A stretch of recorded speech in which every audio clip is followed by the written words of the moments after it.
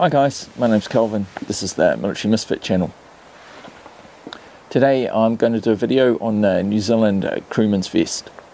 This was a unique piece of gear designed for the Royal New Zealand Armoured Corps.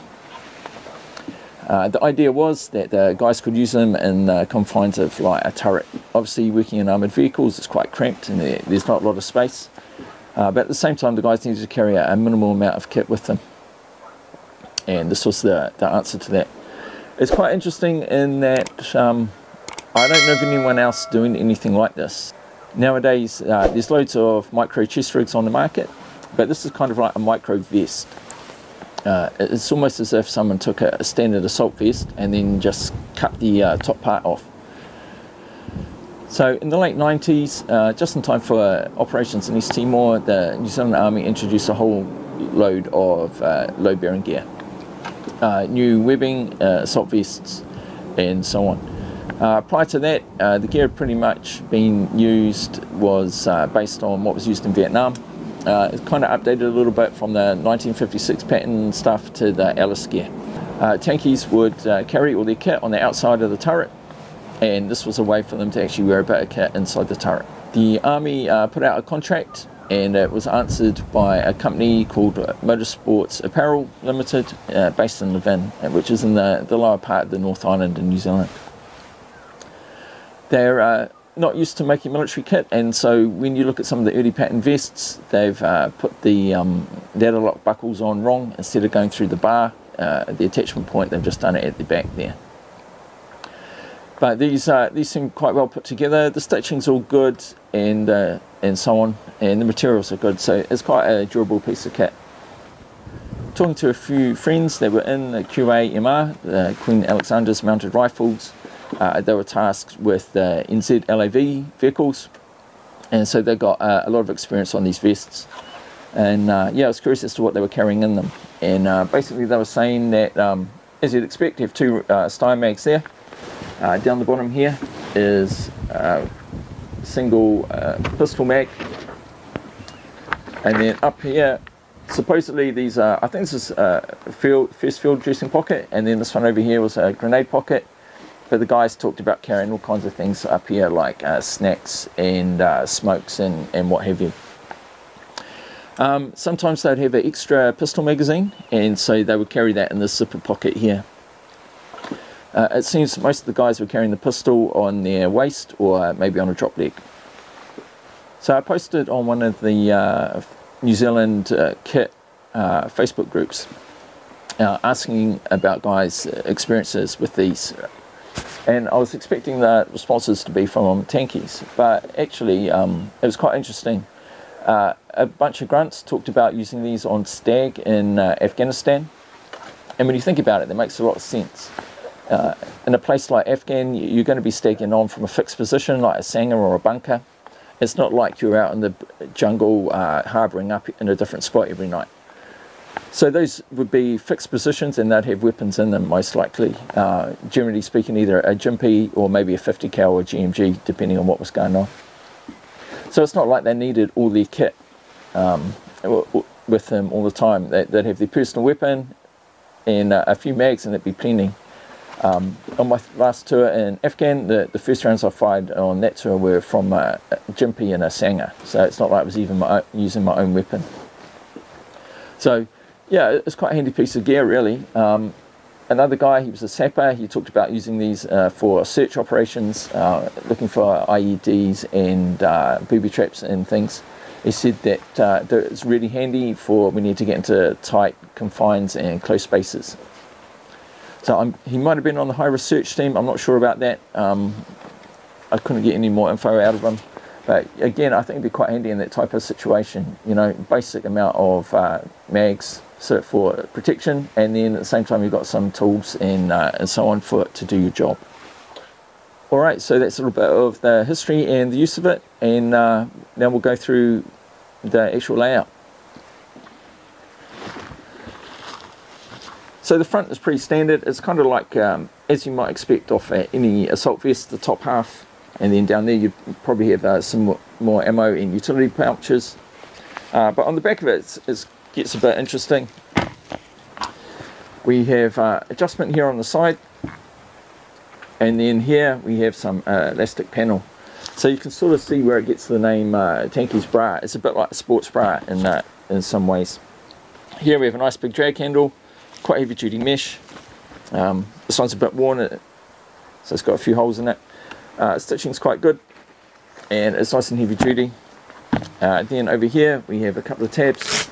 These are probably for the comms cables. The guys in the vehicles will be using helmets with radios and the intercom system on the vehicle. Turning it over, we have 2 ammo pouches here. So these are quite tight. It holds a single mag. These would have been designed for the Steyr mag, so I think it would have been quite a tight fit in there. The way they've designed the side of the pouch, it comes down quite low, so it's not a lot of space. It's not very easy to get the mags out. Definitely wouldn't want to be using this for CQB or any kind of like speed reload situation. There's no Velcro or anything, but the pouches are pretty deep, so if you didn't have if you weren't using the Fastex clips, they'd still be quite secure. And then inside the pouch is some thin plastic type material to help protect the Gojira and also just give it some structure. The top of the pouch is folded over, which is quite good, because the Steyr mags would have had quite a large hook on the back of them, and you wouldn't want that snagging on things as you're trying to draw the mag out.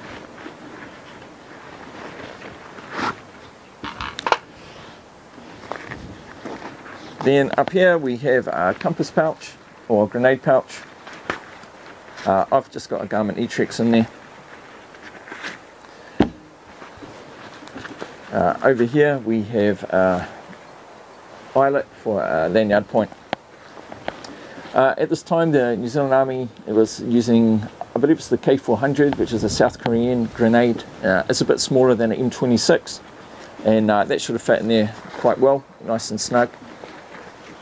Then on the other side, I think this is a first field dressing pocket, and this would take the old style first field dressings.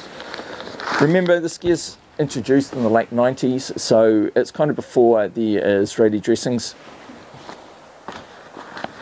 and this would have been pretty standard for that time. Next up we have a zippered utility pouch, and today in here I have some medgear. Is a bit of a tight fit, but it will take a tourniquet, chest seal, and 6 inches radi dressing. Other gear you could put in there is this here's a Helicantex windrunner windbreaker, and that will also fit in there quite nicely.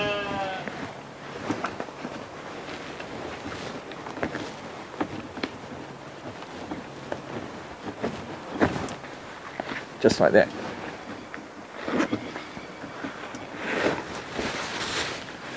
And then down the bottom we have a pistol magazine pouch. This one here, I have a Surefire G2 flashlight, or it would also take this here's a Leatherman Super Tool.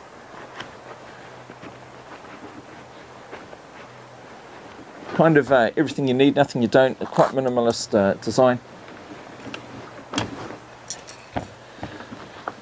So the front of it closes here with the zip,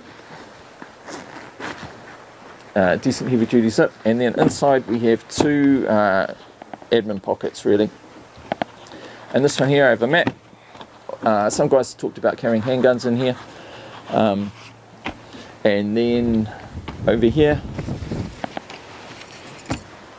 and then in this one here I have a notebook and a pen. Both of these pouches or pockets have a section for marker pens, so that they would hold 3 map markers. It will take larger pens, but it's a bit, the elastic's quite tight. I don't think you could put a asylum stick in there, definitely not a full size one, without busting some stitching. Alright guys, that's the New Zealand Armoured Crewmans vest. It's quite interesting. Like I said, I haven't seen anyone else do anything like this. People tend to use either chest rigs or full-on vests or belt kit, but this is kind of like half and half. Quite a specialist piece of gear, but it did quite well for the guys that used it. They all seemed reasonably positive about it. It is kind of poorly executed, like the magazine pouch could have held things better, but most of the guys were just cracked on with it really. They seemed happy enough with what it was, and it did well in the job it's supposed to.